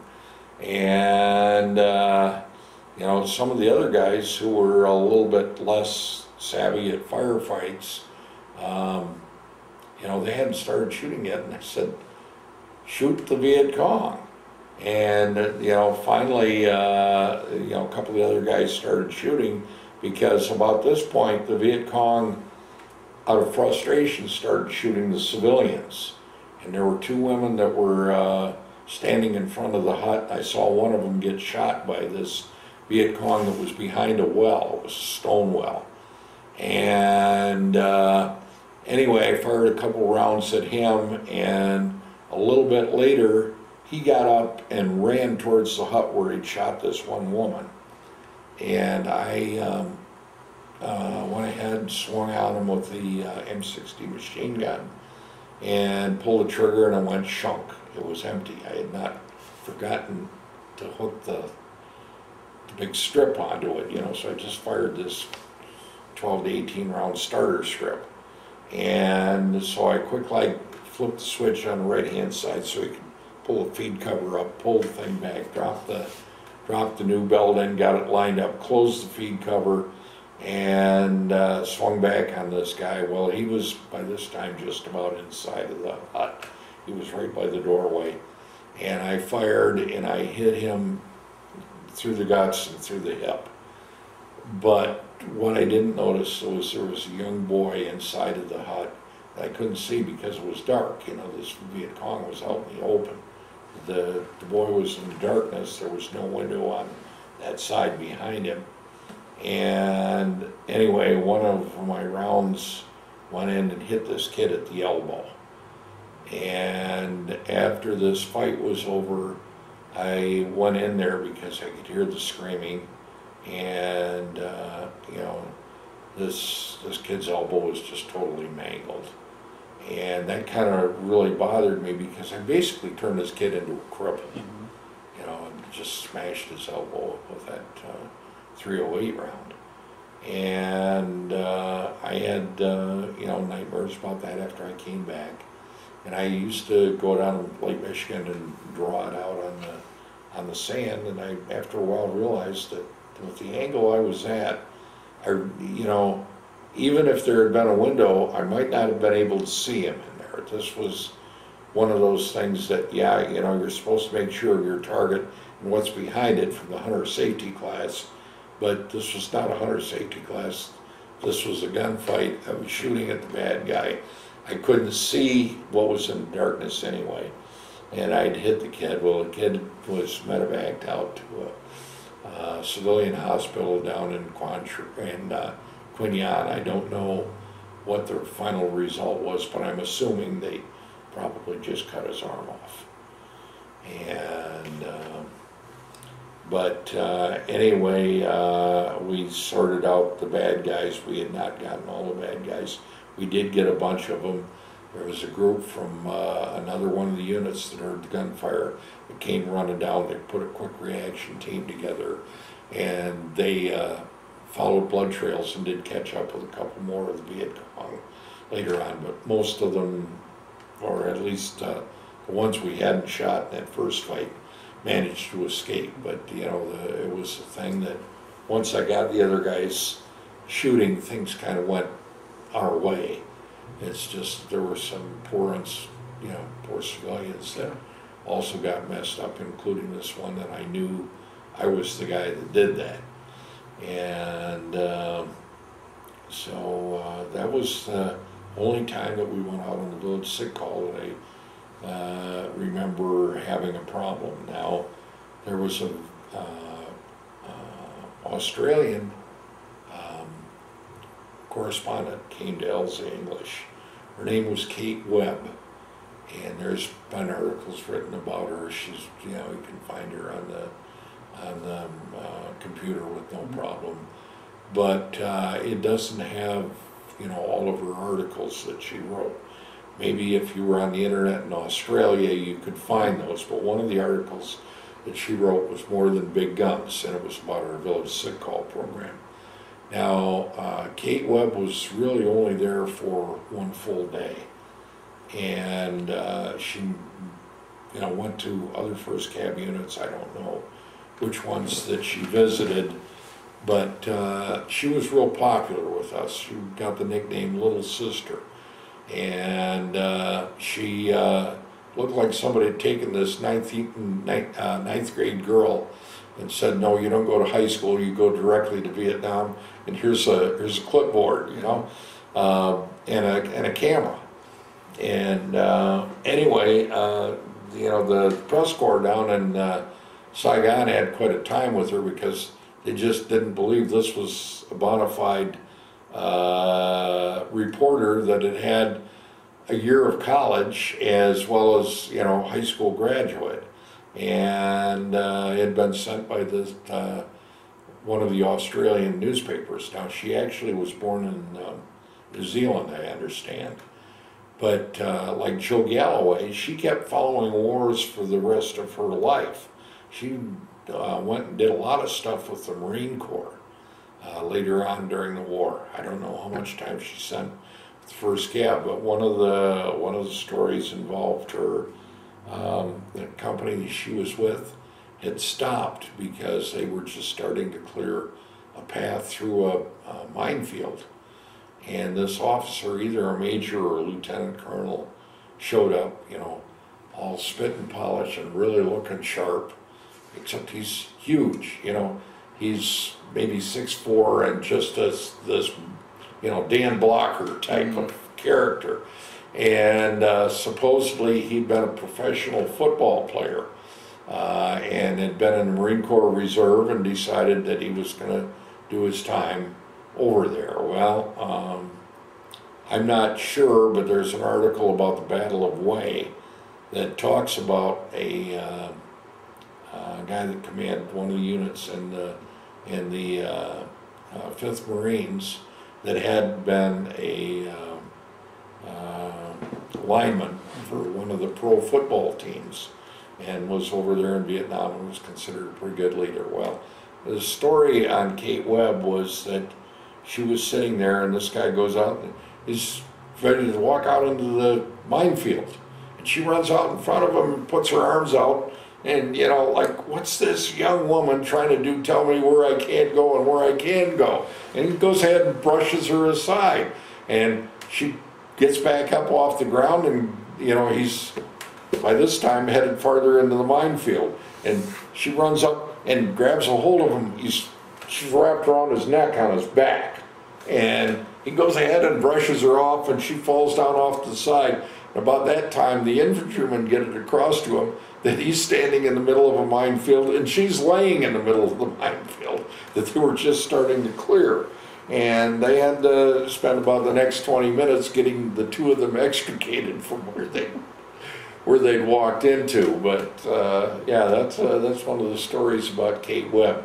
And also in Afghanistan, she spent about 2 hours perched out on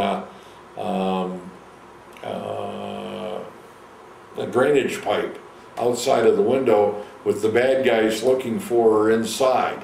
And it's cold, this particular time in Afghanistan, and she's standing up there on the 3rd or 4th floor outside the building, hanging on for dear life to a water pipe or something. And she continued to do that sort of thing, and she eventually died of cancer just a couple of years ago. But she was somebody that we kind of thought quite a bit about because she was willing to go out and do the different things. Well, stuff continued on LZ Pony. Not Pony, but LZ English. Yeah. And Gillepsie, who by this time had moved up to battalion commander, and decided that, yeah, we probably ought to have a underground bunker at LZ English because he thought we'd be a pretty good target. So somebody from the engineers came with a bulldozer and plowed this trench. And Captain Granningham was sent to go ahead and be in charge of the bunch that went to get some stuff to build this. And we flew on a CH-47 down to Quang Yen. And at Quang Yen, they had a big storage depot. You know, there's this area about the size of maybe 6 tennis courts that says, you know, they're stacked probably 10, 12 feet high. Toilet type 1 flush. And we're saying, wait a minute. Now, at LZ English, we don't have any flush toilets anywhere that we know of. I mean, we've got these tubes that the powder for the 8-inch rounds came in, stuck into the ground, that, you know, we call piss tubes. And then for the other job, they had a place where they had 55-gallon oil drums cut in half, and you'd go into those. There was like an outhouse type situation, and every once in a while somebody would be designated to pull that out. Now, there were usually guys that had worked in the field that weren't very smart and really shouldn't have been out there anyway, and many of them were Project 100,000. Now, that was LBJ's thing, where they were gonna, you know, turn these guys that were unemployable skills, like during World War II, they'd done a real good job at training people that didn't have a whole lot of skills and do, you know, some fairly important stuff. Well, these guys with Project 100,000 were really, really slow, and if they got assigned to an infantry unit, the infantry company commander and platoon sergeant said, you know, this guy is going to do nothing to get people killed, you know, send him back to the rear. And they basically sent them back to the rear, where they were turned into what's known as shit burners. And that's what they did, you know. A couple times a day they would go out and pull these barrels out and put some diesel fuel in there, stir it up with a metal rod, and set fire to the thing.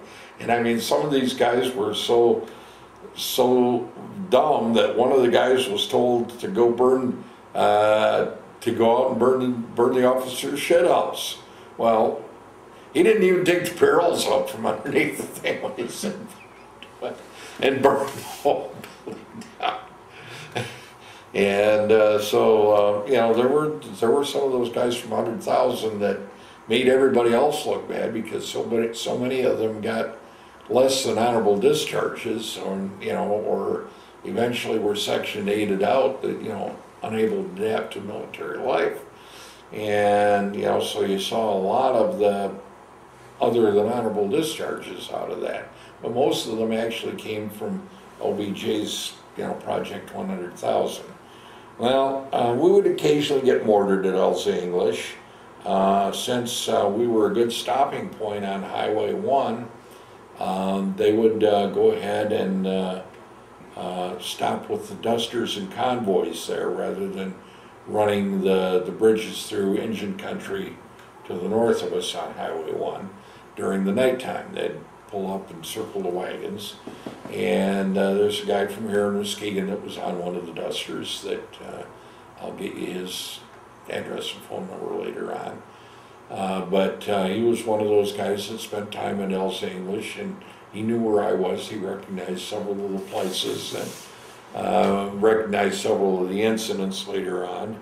But LZ English, since it was brigade forward, also meant it had a huge ammo dump that provided ammo for all the artillery pieces all over the Bồng Sơn Plain and the Sui Ka Valley and everything near there. And during that time period, 1st Brigade was sent to clear the Anlo River Valley. Now, there's a book called Brennan's War that talks about the Anlo River Valley and the Tiger Mountains. The Tiger Mountains are actually what really is called the Kagap Mountains, just south of Bồng Sơn and on the South China Sea coast. But the Anlo River Valley was one of those places that if you went outside any fire base that was there, within 500 yards you could find a fight, you know, anytime, day or night. And anyway, they decided to move all the civilians out of there and turn it into a free fire zone. So all the civilians were moved out. Well, during the process of moving everybody else out, they found some water buffalo. Some, not water buffalo, but elephants. And some of those had been shot and were dead, you know, by passing helicopters. And, you know, you put enough 308 bullets, even an elephant will die from it.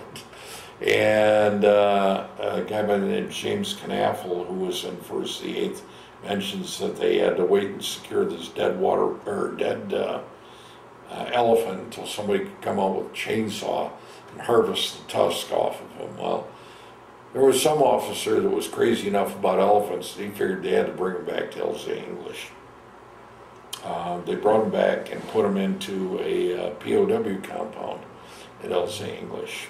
Now, according to Major Polk, who was took over from Hay, you know, the official report was an intruder had started the fire at the ammo dump at LZ English.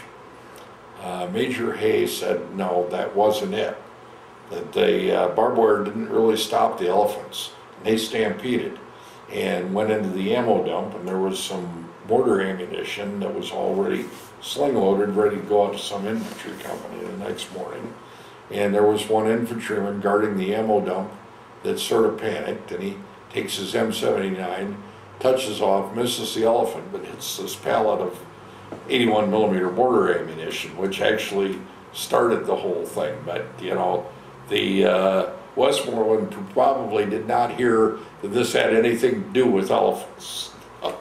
And the press didn't either, but Major Polk, who was a black major that took over from Hayes, said, yeah, that was a stampede of elephants where the guy cut loose some mortar round. But anyway, that was it. That was, like I said, at night, and I saw the explosions going off there, and I thought, oh geez, you know, that means we're going to be very short of ammo. So I quickly went down inside of the fire direction control bunker and said, put out a Tiger 9er to check fire except for troops in contact, no interdictions.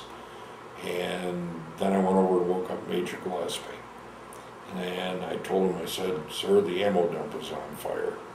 And the next thing he told me was, go ahead, go on the dock and tell him to check fire on any interdictions, because he said all they're going to have there for the next day or two is what they've got on the fire bases. I said, I've already done that, sir.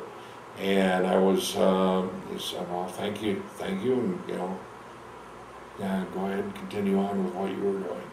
So I'm running back over to the Fire Direction Control Center, which by this time was underground because of the fact that this little trip with Granahan had been very productive. When we got to Quin Yon, we found out that they had all kinds of stuff there. Big timbers to keep things from shifting on board the boats. So, oh, good timbers for putting up to hold the sidewalls and all the sandbags and hold up the roof. And we had permission to get those because there was a civilian in charge of that. And he said, oh yeah, you can take all the timbers you want. They're just trash over here. They were used to keep tanks from sliding around and other things, you know, when they were coming over here. But they also had some other vehicles there. They had a front loader there, and Captain Granahan was looking at this load of several big bundles of PSP. It was perforated steel plank.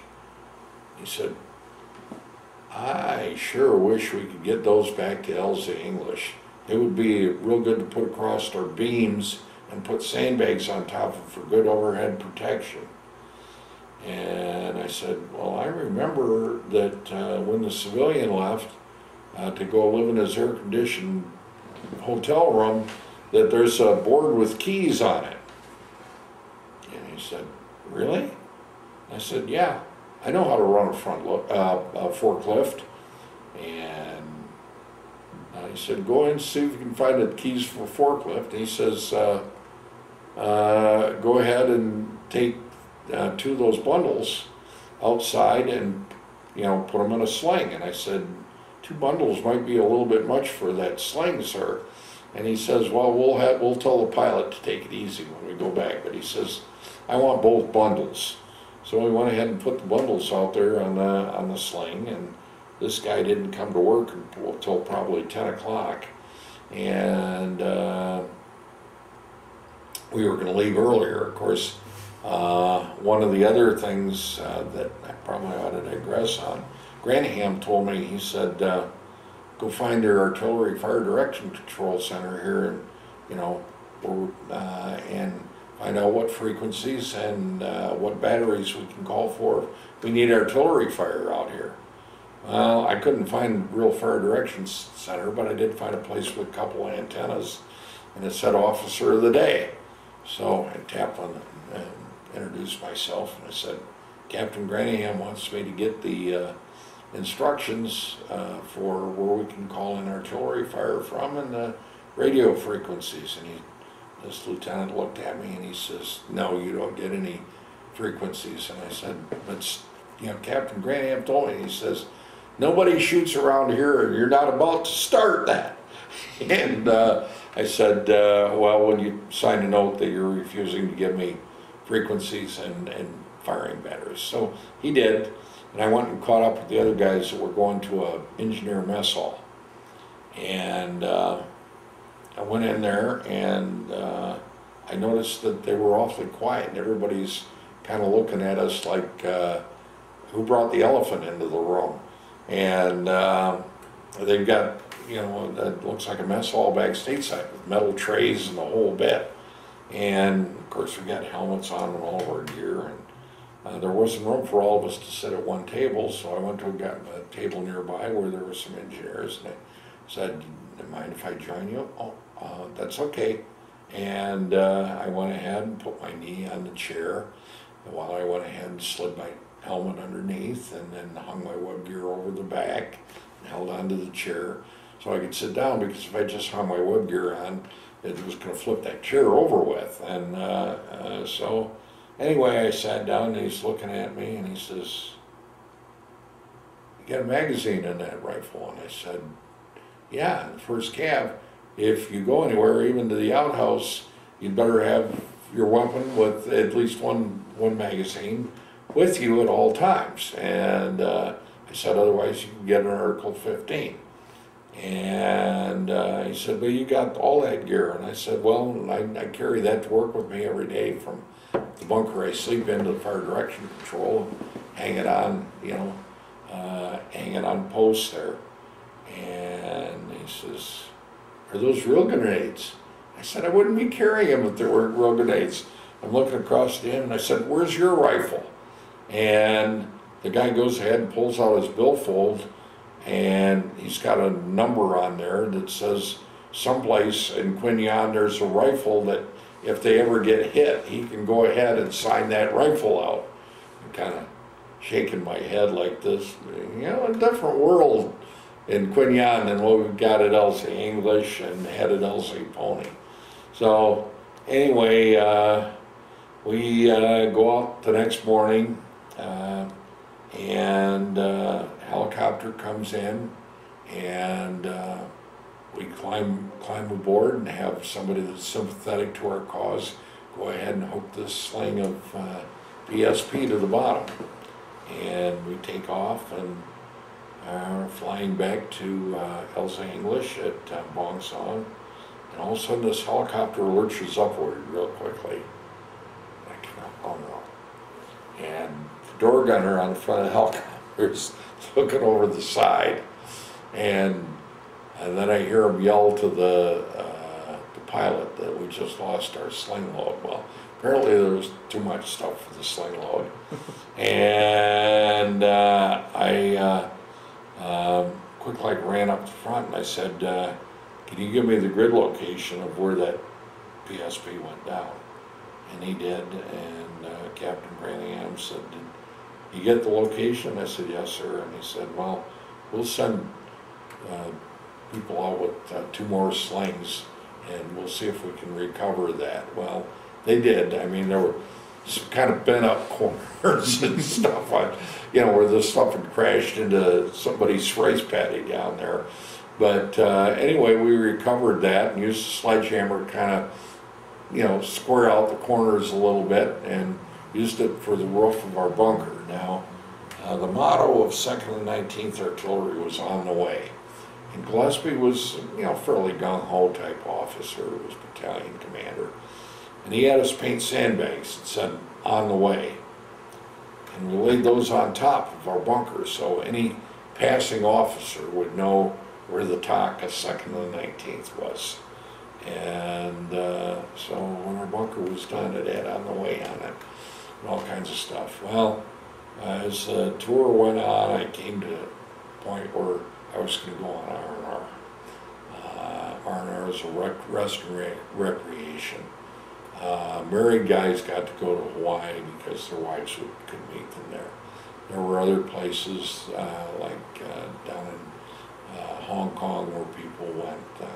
I picked Japan because I thought I'll never get another chance to see Japan. So anyway, from there I went from LZ English to Cameron Bay. I noticed the guys had air-conditioned movie theaters there. They had outhouses and they slept in dry places. Now at LZ English, it was rainy season, and we sometimes had to share our bunker with snakes. And that was not good because some of the snakes over there, although they were only about that long, they were related to the coral snake, which we have in the United States. You have to get a hold of a finger or something to gnaw on, but the poison was deadly. I mean, they referred to them as two-step snakes. I don't know whether it was really that bad or not, but so anyway, went through Quinyan, went to Japan. When I was in Japan, I spent several days at Camp Zama. Camp Zama is where they had the big hospital for the guys that had been wounded. I would go over there every evening and play the piano for the guys that were hospitalized. And during the day, I would travel around Japan. I didn't spend much time at the Ginza or any of those places, but I went to a couple of the PXs and did my Christmas shopping there because we're headed, this is October of '67, so I thought it was a good time to get Christmas presents. So I got stuff for my sister and all the other relatives and stuff, and the girl that I was dating at the time. And sent all the presents back from there. I went to see Ottawa Castle, got some good pictures of that, and also I went to Hakone National Park, which is their equivalent of a Yellowstone, and just a beautiful mountain area. I got a chance to go to Mount Fuji, and I ate some good Japanese food there, sitting cross-legged on the floor on a bamboo mat and the whole bit. I got a chance to do all those neat things. And one of the guys that used to meet me on some of the things, and we talked quite a bit. I kind of picked up that he was a helicopter pilot with 229th, but we talked mostly about family, places we'd been stateside, and the things we were seeing that day, and what each of us had learned. He was rather surprised when we got back on the airplane to go back to see that I was only in the E5. He assumed I was an officer, and he says, "You talk like an officer." And I said, "I live in officer country." I said, "I didn't mean to deceive you or anything, but yeah, I'm really just an E5, works at S2. And he said, "Well, you probably ought to be an officer because you seem to know your way around officer country real well and have a grasp of what's going on." Well, a little bit after that, I had another incident with a Chinook helicopter at LZ English. I had gone over to get some supplies from the brigade supply area to bring them back. There were papers and clipboards and scissors and whatever else. But maybe some typewriter ribbons for the guys that typed on these old-fashioned manual typewriters that, you know, put my notes together. But on the way back, I saw this Chinook come down, and it wasn't right near the helipad, but I saw there were a couple of ambulances waiting. And I thought, okay, I'll go, you know, I'm first aider, I can help move some of the guys off the helicopter. And I ran towards the helicopter, hit the rear ramp, and fell down because it was all covered with blood. It was slippery and slimy. And I went in the helicopter, and most of the guys were dead. I helped carry them out, and you know, I was really kind of upset about the whole situation. You know, like, who let this happen, that so many Americans got killed in such a short period of time, and how did it happen? And as we were getting, as the helicopter was getting ready to leave, I went up, and the door gunner was kind of slumped over the M60 machine gun, and I thought he'd just been vomiting over the side. And I went up to him, and I said, "It's all right, you know, they're all gone." And he fell back, and he'd taken a 50 caliber round that had gone right through his chicken plate armor and killed him. And anyway, it seemed like the length of that helicopter seemed like it was forever, as I was trying to run in the blood and stuff, and tell the guys, you know, we got another one inside. And as they came back up with me, I took the guy's helmet off, and the helicopter was already starting to crank up, and the thing started lifting off, and I was thinking, well, I'm going to go back to where this battle was, and I'm going to take revenge on somebody for what I've just seen. And you know, I was probably a little crazy at that time, and maybe even a little bit more than a little crazy. But, you know, I wanted to see somebody on the other side die for what I'd just seen inside of this helicopter. Well, he flew maybe 100, 150 yards and landed at the place where the helicopter was normally supposed to be parked. And I, you know, went to where the pilot's section was at the front, you know, just walked through that open hallway, and he recognized I was not his normal door gunner on that side. And he said, "Where's so-and-so?" And he gave the guy's name. I said, "If you mean the door gunner, he's dead." And he threw the logbook at me that he had, you know, next to his seat. And, you know, I kind of backed up a little bit because he was obviously really ticked too. And we went outside the helicopter and sat and cried for a while on the sandbags around this revetment. And I went back to headquarters 2nd and 19th, and I walked back over because I told the Jeep driver to drive back when I, you know, went to help with the helicopter. And anyway, they were in there talking about the report going back to MAGB that, you know, this particular unit had suffered moderate casualties in the on-law. And I mentally came unglued at that point, you know. I started yelling and screaming like mad.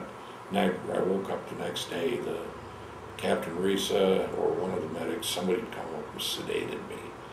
And I'd been moved to my normal sleeping quarters. And the other guy that worked in the S2 section under Captain Weber came over and saw me the next morning, and he says, "You started yelling and screaming, act like a crazy man last night." And I told him what I'd seen, and he told me what had happened. And apparently this unit in the Anlo River Valley had seen 2 Vietcong coming down the path in front of them, and went to ambush these 2 guys. What they didn't know was that North Vietnamese company had come down the hill behind them. Stop there? Yeah. Okay. This is end of hour 4.